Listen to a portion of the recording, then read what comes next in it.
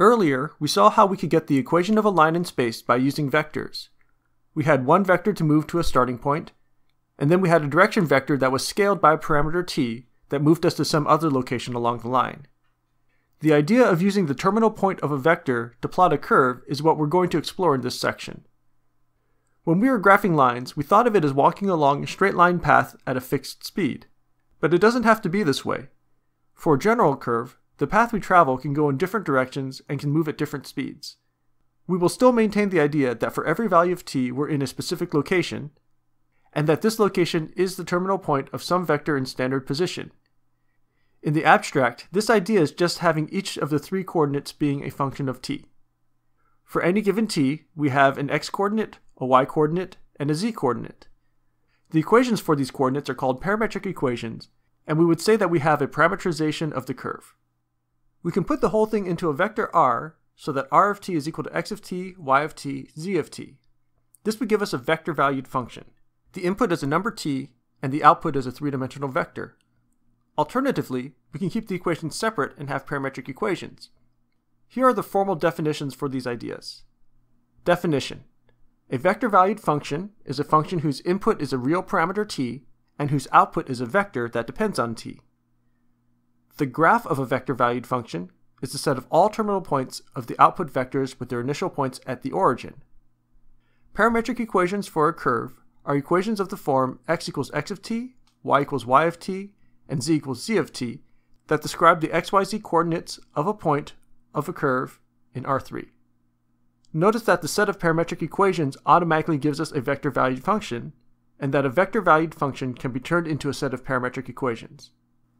When we are looking at parametric equations, it's important to recognize they have both the shape of the curve and also how we traverse the curve. Even for a curve as simple as a circle, we can have a number of different starting points, we can go in different directions, and we could go at different speeds. Activity 9.6.2 explores this idea more deeply. And in the next section, we're also going to look at the concepts of the velocity and the acceleration of a particle moving along a path given by a set of parametric equations. But for now, it's enough to know that it's not just the shape of the curve, but also how you travel along it. It is helpful to introduce parametric equations because it gives us access to a wider collection of curves than functions. You might recall using the vertical line test to determine whether a graph is a function. The idea is that we're using the x-coordinate as the input of the function, and that for each input we can only have one output.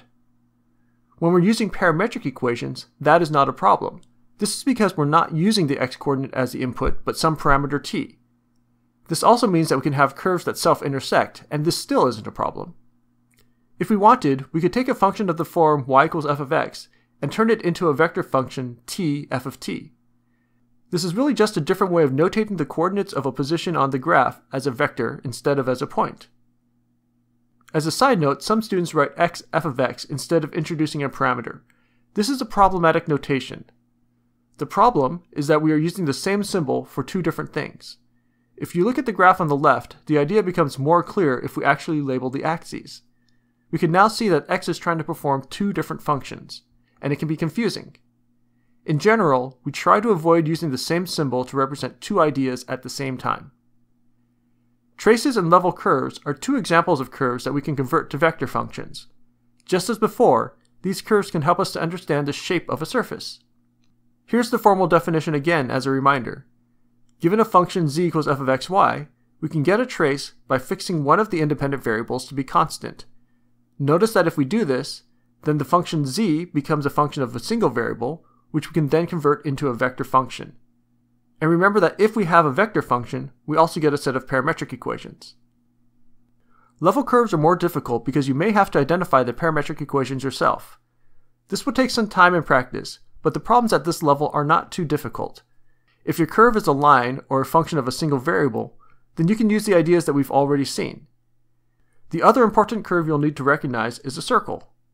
The most common two-variable parameterization of a circle of radius a is r of t is equal to a cosine t, a sine t, for t between 0 and 2 pi. This travels once around the circle, starting from the positive x-axis and moving in the counterclockwise direction. Although this is a two-dimensional curve, it can be converted into a three-dimensional curve in several ways.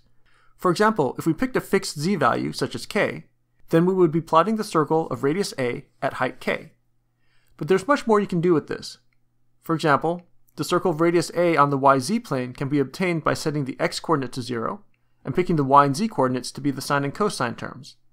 If you wanted to translate the center to a different position, you could just add or subtract constants as appropriate.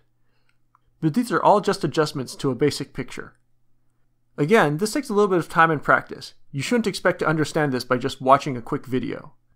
You may find it helpful to play around with some online parametric graphing tools to help you get a little more intuition with this.